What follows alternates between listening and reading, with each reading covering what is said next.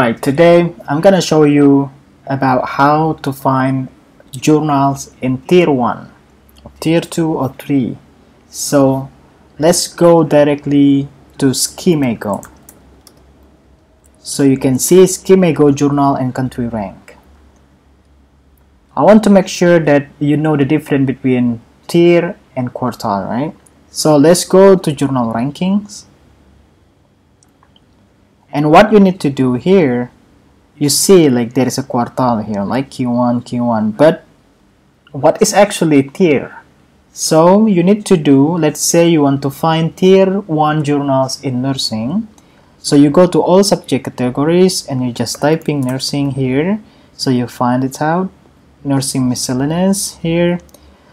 So let's say you find here like 140 journals, right? And in nursing, but you need to check the year here. So what is the current one? I mean the latest one is 2018, right? Alright, so the total numbers is 140.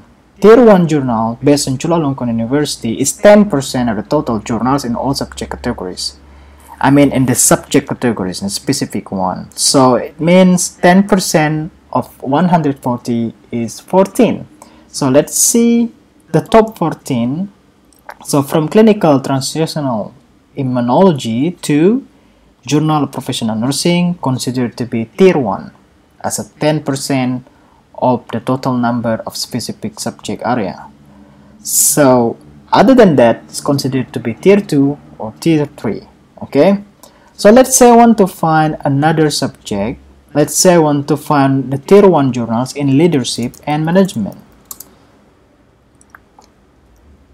So you can see here the total number of the journal is 30.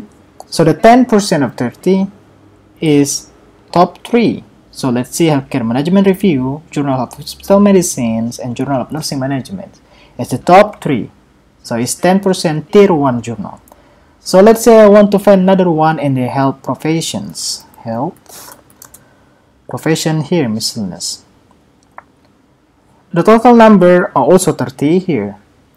So 10% of 30 is a 3 journals, a top 3.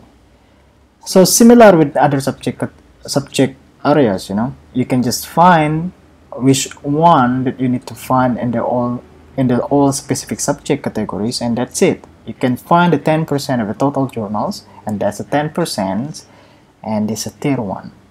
So that's it. But you need to make sure that you check here the year, because sometimes it's so much different. Okay, so thank you guys for watching.